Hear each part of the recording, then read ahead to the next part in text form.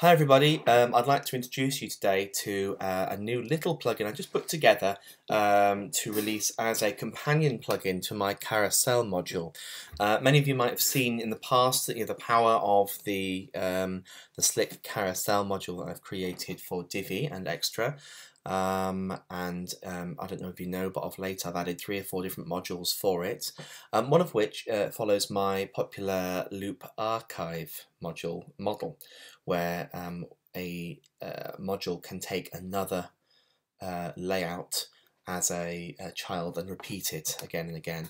I'll show you that and how I've actually used it in this new plugin that I'd like to release, which is a work in progress in terms of the name, but it's likely to stay the same, the Divi Testimonials Carousel module.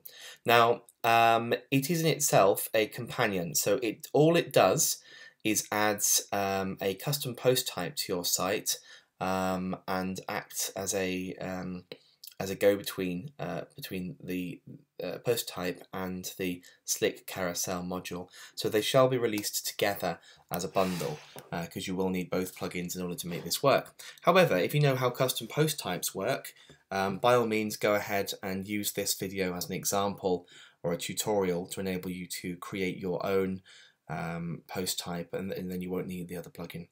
I'm assuming you have a copy of Slick Carousel module, although of course it will be released at the same time. And what I'd like to do is show you a page I created, just a very simple page, it only took me a few minutes, which shows this is a carousel showing two testimonials at a time. And each time it loops one of them. Now you can fully configure this as per the normal slick carousel options. So you can have this showing 1, you can have it showing 2, 3, 4, as many as you like really. And each time it moves, you can have it moving as many as you like. So each one of these is an item in the testimonials post type that this first plugin creates. So we have testimonials up here. I also have added a category, a taxonomy to go with it, and in case you wanted to use that at any point. Each testimonial has simply, at the moment, a title and a body. Although I will, in the very short future, release things like the author name, the company name. We have the ability to add an image here, so you can do that as well, although I haven't done it in the example. I'll do things like rating systems. The idea of this, though, it's a gateway into showing you how to create testimonials and putting them on your site. Now, you might ask why I'm not using the standard testimonials module that comes with Divi. The reason for that is that you can only use that once, or rather you can only put it on one page. So we have a testimonial here, but if I put a testimonial on this page, it's then not stored anywhere centrally to enable me to use that elsewhere. So for instance, if I'd like a testimonials page which shows all of my testimonials, and I'd like to include relevant testimonials on different service pages, for instance, then I'd have to enter those all manually, and it's a bit of a nightmare to maintain. Whereas using this post type method here, all testimonials are central, and then each time we want to show a slider on the page, we simply have to add the module, and it will then automatically pull the data from the post type. So you maintain it in one place, and then these simply deal with the layout. So I've added my Slick Loop Archive module. Now this comes with the Slick Slider Carousel plugin already, and if I open it up, the first thing you'll see is what I call a loop layout. Now this layout is repeated for every single testimonial that's seen. So the version in my example shows 2, and then therefore the layout is used twice. So my testimonial item layout, let's go and have a look at it. So in the Divi library, you shall see here, we've added a layout. It's non-global, it's just a single row with a section, and it's just 2 modules. Now these 2 custom modules, come with the Slick Carousel plugin already anyway. and these will show the title and the content of the testimonial that you're looking at. So if I click on the burger menu thing there for the title, it's a pretty common thing. I'm going to be adding a few more options to this in the next couple of days, but by the time anybody gets it, then this should be a bit better. But it has no real usable options that you need, because it simply shows a heading tag with the title of the post, in this case testimonial. That would be this here, Annoyed Purchaser, Sean Barton. That's the title. Now by default that's quite large, so I've used the advanced design settings to bring the heading font size down to 16. Out the box I think that's 30. Use it however you like, that's what it's designed for. There's quite a lot of options here for padding, styling, anything else. You've also got the ability to add custom CSS. If they have dates associated, you can click on Show Meta if you wanted to and show a bit more information about each one, but that's more designed for if you're using it for blog posts rather than testimonials. So that's that module. And the content module here is, again, by setting the excerpt only to no, we're effectively showing the full testimonial, all this. If I were to set that to yes, it would show the normal testimonial length with the dot dot dots, and we can make it create a link by clicking on Show Read More. So each of these would have a Find Out More link next to them, or whatever you wanted, Read Full Testimonial. So you could in fact use this for case studies if you wanted to, call it a case study slider. Each one could have a short excerpt, an image, and then a click-through link to wherever you're going to go. That's the beauty of the Slick Carousel plugin, is that it will enable you to do that using this method. Now you can use any column layout you want here. I'd recommend, because at the moment, because we're using 50-50, to go to maybe 2 columns max if you want to, but that could be a 1/3, 2/3 layout, where you show an image of the testimonial poster and then their information next to it, anything you like. In this case, what I've done is, because it's a simple example, I've used the section module, and I've just set a very light transparency, very light transparent black on the back as a background, just to give it a border, and I've added 20 pixels of all-round padding. Now if you want it on a white background or a transparent background, just don't add the padding and don't change the background colour, and they'll flow as normal. So that is the loop layout.